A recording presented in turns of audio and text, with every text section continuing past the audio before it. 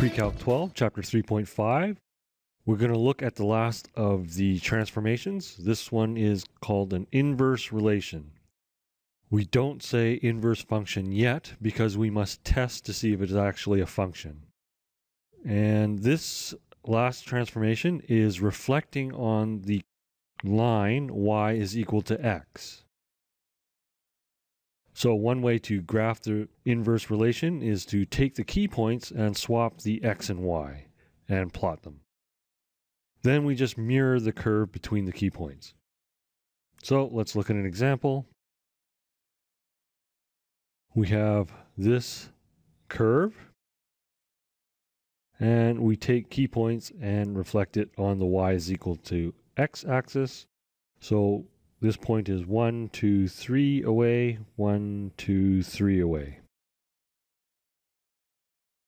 This point is 1, 2, 1, 2. And this one's here. I'm reflecting on the axis. You can also reflect the point. Here we have point 1, 2, and we just convert it to point 2, 1. And 1 and a half, and a 1. And now we just join the points. Okay, the domain of f is -4 to 2. And the range is -1 to 3. All we have to do is swap the domain and range.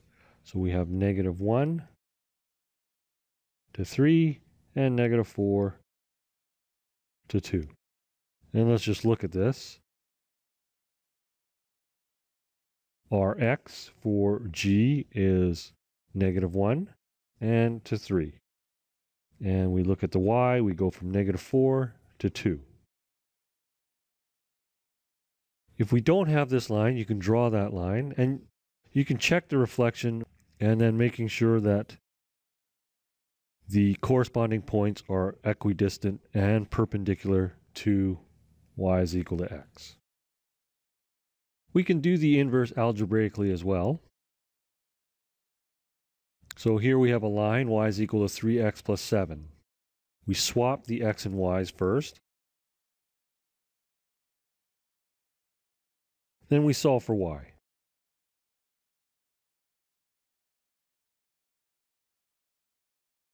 And last step.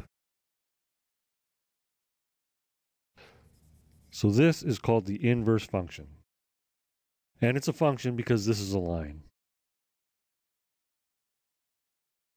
Another question that you might get is, are y equals 2x minus 4 and y equals 1/2 x plus 6 inverses of each other?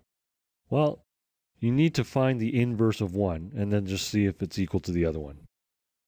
So let's do x equals 2y minus 4, then solve for y.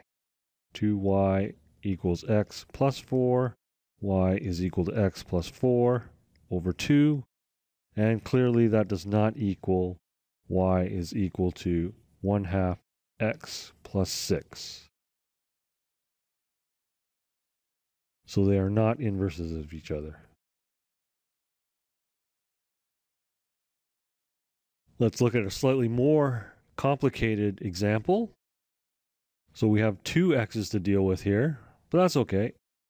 X equals 2y minus 9 over 3y minus 5. And we solve for y. We need to bring this over to the other side. So we have 3xy minus 5x equals 2y minus 9. So we're multiplying the denominator to the left-hand side and expanding. Now we need to move all the y terms to the left-hand side. 3xy minus 2y. And when we move the x over to the other side, it becomes positive. Now we factor out the y. And we divide both sides by this factor. Okay, so that's all you have to do. This is a rational function, so the inverse is a function. Let's look at another complicated example. We have y is equal to x minus 3 squared plus 5. So that's a parabola, or if you prefer, a quadratic. We swap x and y. So we have x equals y minus 3 squared plus 5. We isolate y. So x minus 5 equals y minus 3 squared.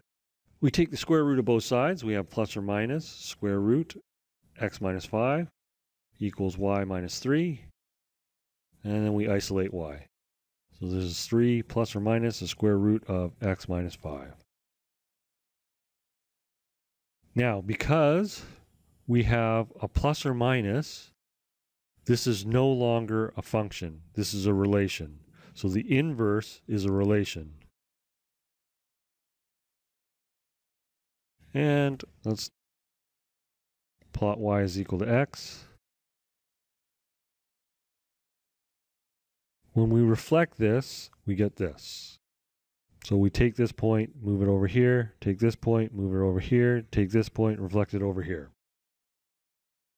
And we can see that this does not pass the vertical line test. That's why it's a relation and not a function. We can determine whether our inverse is going to be a relation or a function by checking the original function. Since we are mirroring this vertical line, it becomes a horizontal line for the original function. So if we mirror this vertical line, we get this. And you can see that this line is a horizontal line. So we call this a horizontal line test for the original function. If we look at our previous function, if we look at this graph,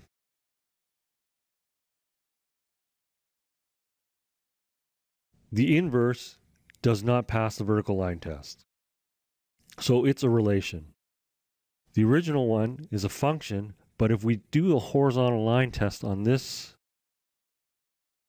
function, it doesn't pass it. So we can say that this inverse is not a function right away by doing a horizontal line test on the original function. If that's too complicated, just do a vertical line test on the inverse relation. So that completes this lesson.